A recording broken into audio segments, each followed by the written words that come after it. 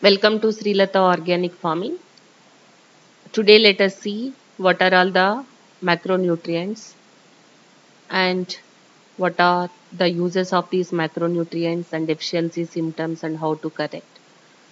Nitrogen, which is first and foremost important primary nutrient. It is required for the growth of the plants. Deficiency symptoms.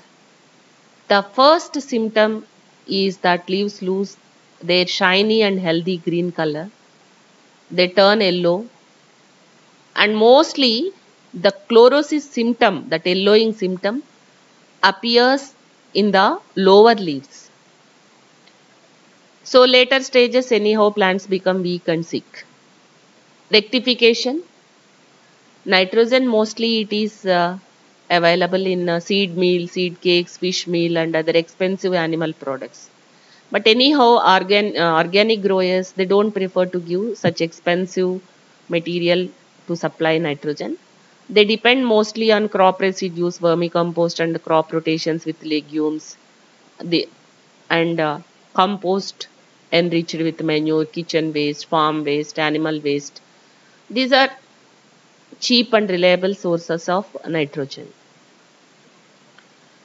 Foliar application of cow-based fertilizers like Jivamrut, Panchagavya and cow urine supply nitrogen to plants directly. Jivamrut can be applied to the soil also. Foliar application of fish emulsion, vermiwash are commercially available organic nitrogen fertilizers. They help to recover crop immediately and grow healthy. Whenever you are purchasing commercially available organic nitrogen fertilizer, just check whether it is permitted in organic farming or not. That is more important. Coming to the nitrogen supply with these microbes. How much quantity of a microbe can supply nitrogen to the crop? Let us see.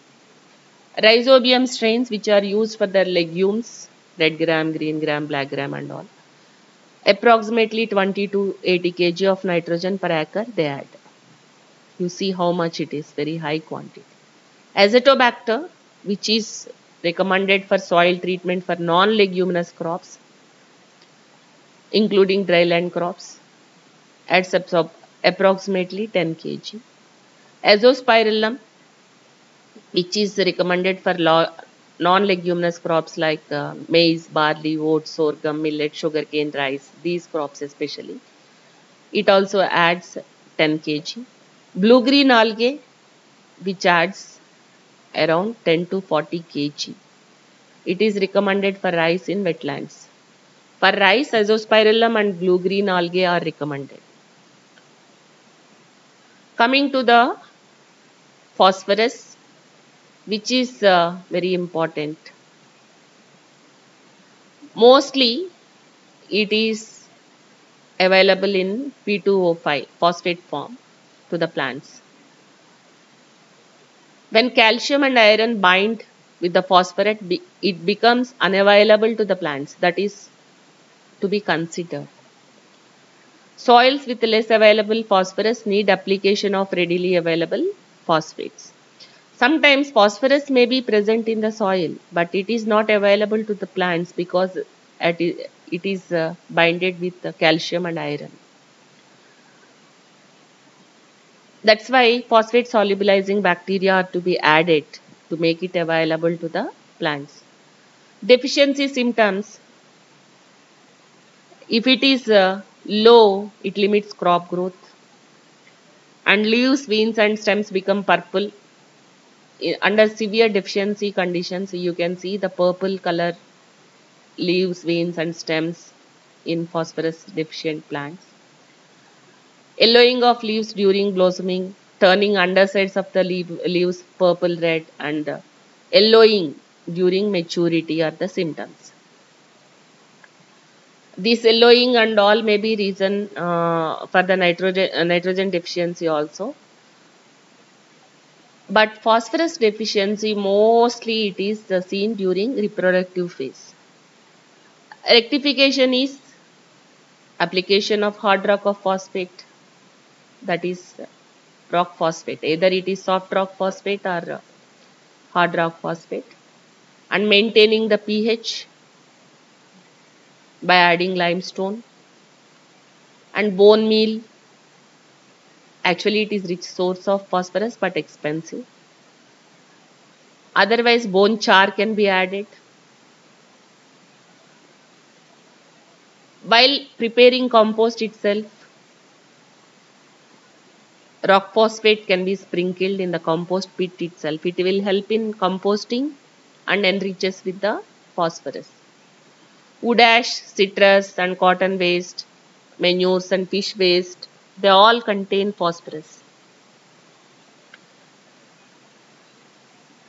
When we add phosphate rock, actually it takes time to make it available to the plants. Repeated application of compost and manure raises phosphate and nitrogen levels, even potash levels also. These excessive phosphorus levels in the soil that could lead to contamination of ponds and lakes. That's why phosphorus levels are to be monitored in the nearby lakes and ponds. So uses of phosphate biofertilizers on different crops. Phosphate solubilizing bacteria, vesicular or viscular mycorrhiza. These two supply phosphorus to the plants, abundant quantity of phosphorus. Potassium, also very important macronutrients. It is mostly helpful for drought tolerance.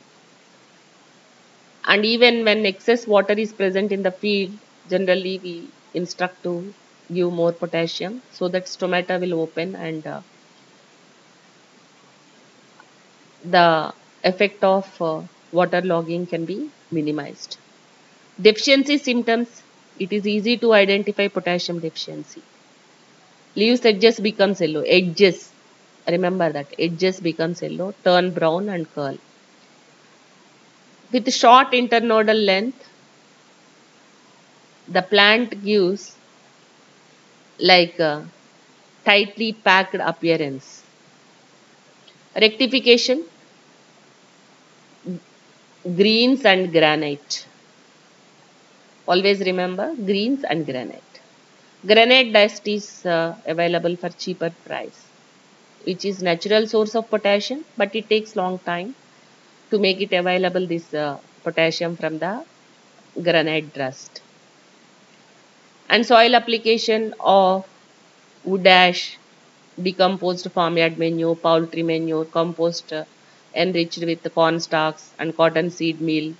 All these things supply abundant potash to the plants. The wood ash supplies soluble potassium, but it raises the pH and makes soil caustic. So limited use of wood ash under deficiency condition is recommended. It should not be applied too much, the wood ash, to the soil. Even if it is deficient in potassium, the soil, judicious use of wood ash is recommended. Foliar application of fish emulsion or seaweed liquid is also recommended for quick recovery. So with this, I am signing off today. Tomorrow, let us see the macronutrients, other macronutrients, which are called secondary elements, calcium, magnesium and sulfur. Thank you.